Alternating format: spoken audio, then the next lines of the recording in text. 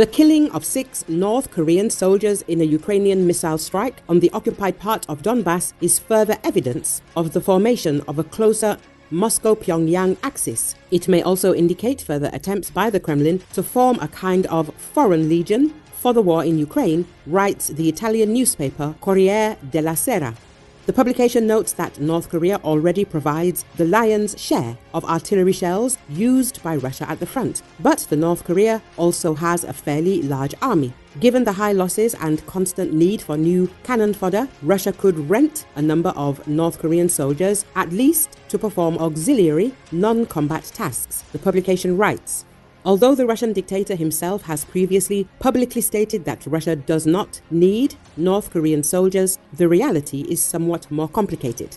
Russian telegram channels with contacts in the Russian Defense Ministry have been circulating rumors for several months about sending North Korean troops to Donbas, specifically several engineering brigades for construction work. South Korean journalists even managed to calculate that renting 3 to 4 North Korean engineering brigades would cost the Kremlin $115 million. The 6 North Koreans who died on Thursday during exercises certainly did not intend to repair roads. The whole story remains unclear, but it contains a double lesson, writes Corriere della Sera. The first conclusion the paper draws is that the Moscow-Pyongyang, Tehran-Beijing axis, which supports Russia's actions in Ukraine, is becoming increasingly recognizable. The second conclusion is that Putin's strategy of forming a kind of foreign legion is also becoming increasingly clear. Its generals give orders to attack without caring about saving lives. So the Kremlin needs foreigners to throw into the fire, and it recruits them by criminal means. The newspaper writes, citing examples of how Moscow has deceitfully lured citizens of India, Cuba, African countries, and even at least one Dane to the front. But the main source of Putin's foreign legions are Tajiks, Kazakhs, and other migrants from Central Asia. True, in their case, the scheme is somewhat different. They are not so much lured to Russia from their home countries as those who are already in Russia are forced to sign up for the front under the threat of arrest and deportation. According to estimates, with such tricks, the Kremlin was able to send several thousand foreigners to the front, with tens of thousands more in conditional reserve.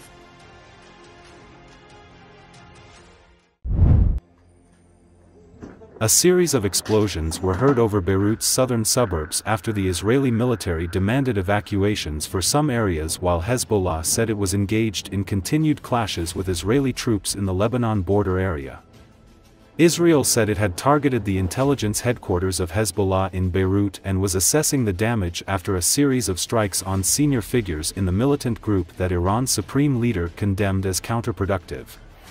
Enemy warplanes launched 2 strikes on the southern suburbs. The first targeted the St. Therese area, and the second targeted the Burj al-Barajna area, Lebanon's national news agency said. An Israeli military statement said the Army of Israel had struck Hezbollah terrorist targets and weapons storage facilities in Beirut. Israeli warplanes hit targets belonging to Hezbollah's intelligence headquarters in Beirut, the statement added. They had also hit Hezbollah weapons storage facilities in the area of Beirut, reporting secondary explosions after the strikes, indicating the presence of weaponry. Earlier, Israel military spokesman Avichai Adri issued an urgent warning to the residents of the southern suburb of Burj al-Barajna and Hadith to leave these areas. Lebanon's Hezbollah movement and its foe Israel have been exchanging near-daily cross-border fire for nearly a year in fallout from the Gaza war. But since September 23, Israel has launched devastating airstrikes on targets in Lebanon.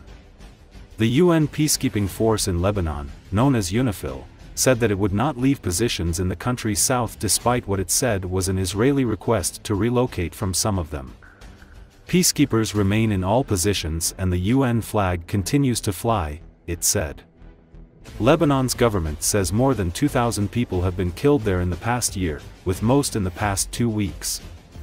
A UN spokesperson, Stefan Dujarric, called the toll on civilians totally unacceptable.